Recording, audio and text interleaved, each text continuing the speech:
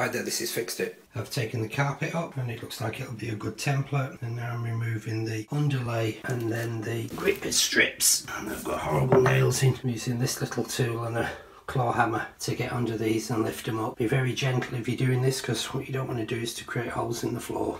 Okay, so I've got all the gripping strips up.